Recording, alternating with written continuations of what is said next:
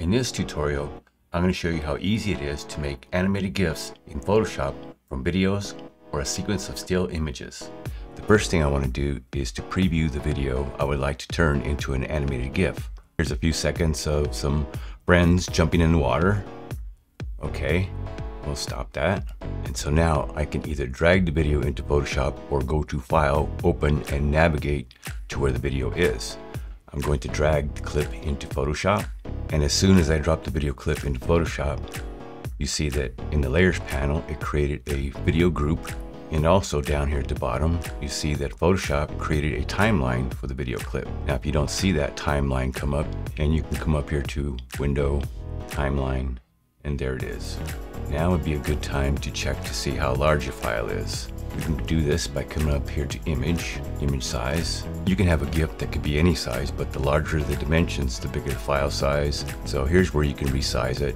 GIFs on Twitter or Facebook are usually a lot smaller. What I'm going to do is I'm going to change this to % and put in 50%. And you can see up here the dimensions. It's 960 pixels by 640 pixels, so a lot smaller. And the file size went to 1.48 megabytes. It was 5.93 megabytes. We'll go with this size and say okay. It says transforming a video layer requires converting it to a smart object layer. We're going to do that. Say convert. And I'm going to double click on the hand tool to bring the video up to the screen size. And now we need to trim the video and save it as an animated GIF. So now in the timeline, I'm going to come down here and put my cursor on the playhead and kind of scrub through where I want this video to start. And I think that should be good right there.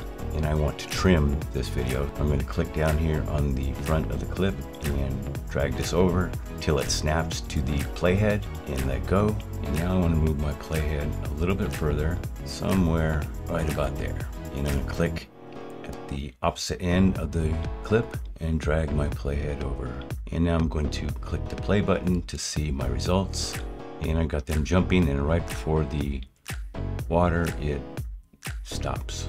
Once you hit the play button, if you don't see it continuously loop, you can come over here to the playback options and make sure loop playback is checked. So there's my preview of how it looks. So now we need to export our GIF file. You come up here to File, Export, and use Save for Web Legacy. And you get this dialog box here. Make sure that GIF is selected up here at the top. Most of these default values are going to be okay. Colors 256. You don't need transparency. Uncheck that. Make sure Convert to sRGB is checked. Here's the size that we had already set it to earlier. Quality, we can leave it there at bicubic, and just make sure that animation looping options says forever. You can play it again right here. There's what our GIF animation looks like. And you can just press save and save it to your computer.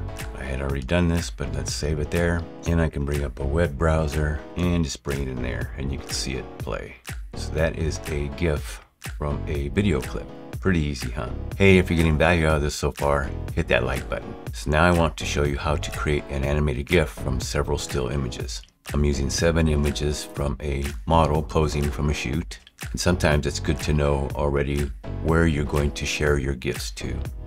I decided I wanted to post these to Instagram. So I had cropped all my images to a 1:1 aspect ratio and set the width and height to 1080 by 1080. So now I need to bring these 7 images into Photoshop. So if I come up here to File and down to Scripts, load files into Stack.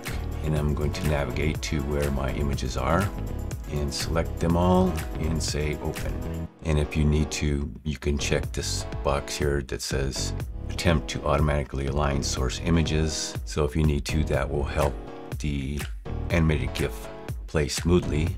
And I'm going to say OK. And here's the 7 images that Photoshop brought in as layers. And we need to show the timeline. So we're going to come to Window and click on Timeline. And so now you see the timeline at the bottom of the screen. Next, we need to make sure that Create Frame Animation is selected. Click on it. And now Photoshop has created the first frame in our timeline. And now to get the rest of the frames into the timeline, come over to this flyout menu and click on Make Frames from Layers. Down here at the bottom, make sure that forever is checked because we want our sequence of images to keep on displaying one after another. Now I'm going to select the first frame, hold down Shift, and click on the last frame to select all the frames. And I want to set the time delay of all these frames. So just to show you, if I say no delay and click the play button, it goes rather quickly. I'm going to select them all again and choose another time, say 0.5, press my play button, and say 1 second, press play again.